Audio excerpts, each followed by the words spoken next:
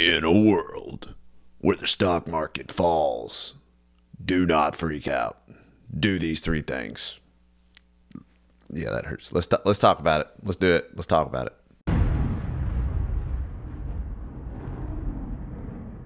What's going on, guys, and welcome back to the Stock Advantage. My name is Darren, and today, real quick, I wanted to break down three things that you can do anytime the market is in a correction like it is right now.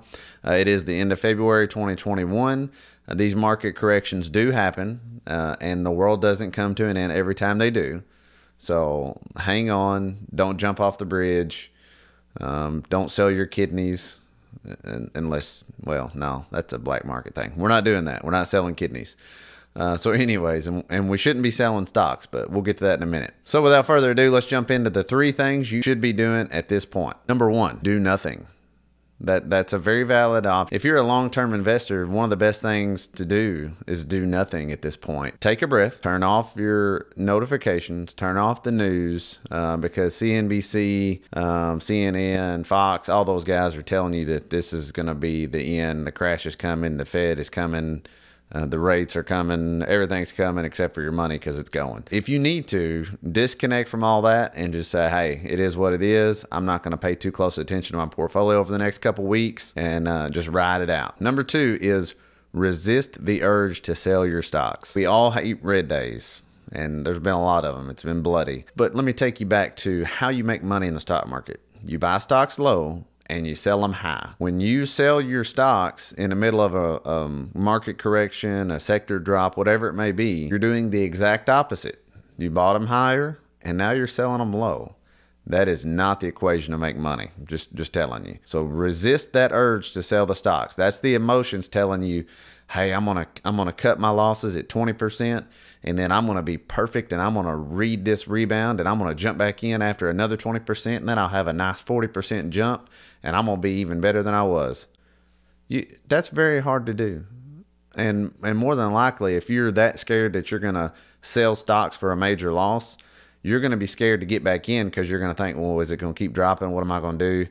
And then you'll start second guessing yourself. So make sure that you resist that urge to sell the stocks. It's okay if your initial plan to short swing a position for 1 week turns into 3 weeks, turns into 4 weeks. That's okay. You know, if it's a reputable company, you know, if it's an Apple and you were like, oh, I was going to hold it for a week, but I guess I'll hold it for a month. It's not the end of the world.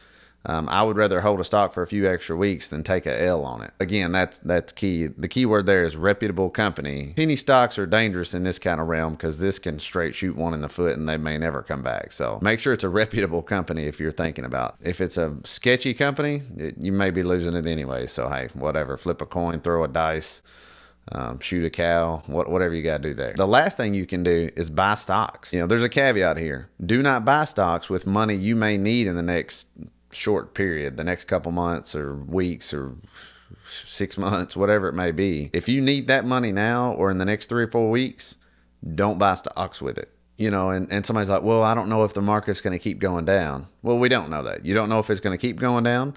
You don't know if it's going to come back tomorrow. But what you do know is that stocks are a whole lot cheaper than they were a couple weeks ago. So to me, that's a deal. If you're in a long-term position or it's a solid company, it makes sense. The stock is cheaper than it was a couple weeks ago. I have faith that eventually it'll rebound, and there's an opportunity to make 10, 20, 30%. Depends on how bad this one got hit. A couple keys with buying stocks whenever the market's down. Diversify. Don't put 100% on GNUS. Put it on reputable companies. Put it in, diversify across the sectors. You know, some of the biggest hit ones right now are the tech, the EV, the green energy sectors. So your opportunity to make money there is pretty solid. But also look at some of these other stocks, and we'll get to those in a minute. And then another key on the buying stocks now is to buy slowly. So just say you have $1,000 and you want to add $1,000 to your position of Apple. Because Apple is a pretty good deal right now. Instead of just saying, hey, I'm going to buy $1,000 today, you look at it as I'm going to position in. Maybe I'll buy 200 today, and then I'll buy 200 for the next 5 days. And what you see there is, or what can happen is, yeah, you may miss a little opportunity if it bounces back pretty good tomorrow. But at the same time, if it drops another 5% tomorrow, then you can get that other $200 at 5% cheaper, or maybe you put 400 in then. But space out your buying into these positions. Don't buy in a full position size in one day. Space it out over a week or two and see what the market's doing each day, and that can help you get a good average cost on a stock that you're wanting to put $1,000 more onto, but kind of put it in slowly to see how it's going to how the market's reacting, and make sure that you get the best deal you can. So last up here, a few stocks that are on my watch list specifically for right now, but you know, these are always opportunities whenever the market drops. So the first one here is going to be TQQQ. And so this one is a triple leverage ETF that tracks the NASDAQ. Currently, it's down 16% from highs. And so as the market recovers, this one is going to come back up. I mean, eventually, right? So this one's got pretty good upside. And I'm not going to go into super details on all these. I just want to lay out a few options for you. The next one up here is SPXL. So that's a triple leverage ETF that tracks the S&P 500. It's down 8% from highs. Next up, we'll look at Square. And so Square is down 18% from highs. This stock here is it's got some good potential. I mean, it was in almost 280 not too long ago, and it's back down to 230. Really, really strong company there, I believe. So ARK is an ETF, actively managed ETF, and so this one's ARK Innovation. It's currently $130, and it's down 18% from its highs. Next up, good old trusty Apple. Apple is down 11% from their latest highs. Next up, you got to throw a couple Bitcoin plays in here. So you got Mara, and so Mara just a week and a half ago was at almost $50 a share, and it's currently down 39%. And then on the flip side of that is Riot, which was at 80 and now it's trading at 43, so it's actually down 44%. And so if you look at the price of Bitcoin, this does not usually these two run almost hand in hand with Bitcoin. Bitcoin hasn't fallen off this much. So, you know, these stocks are still impacted by the market. And so as I think these will recover pretty strong, because Bitcoin is still holding its own in the, I think the mid to upper 40,000s. And so, yeah, it's down 15, 18%, something like that. But these are down 35 and 40. And so I think these have a good opportunity to rebound pretty solid whenever they do start to do that. Next one here is ELY, or Callaway. So this is the golf company.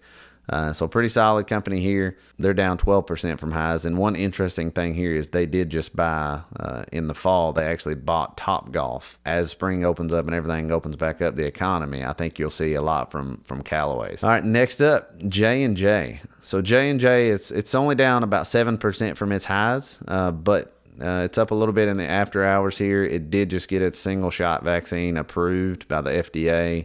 Easily, so I think this one's probably going to see a pretty good jump, and again, it's just another solid company that's due for a good rebound.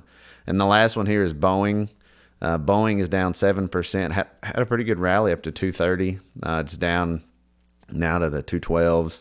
I thought this one would take a major hit after the engine explosion issue, but it took a small one. It wasn't as bad as I thought.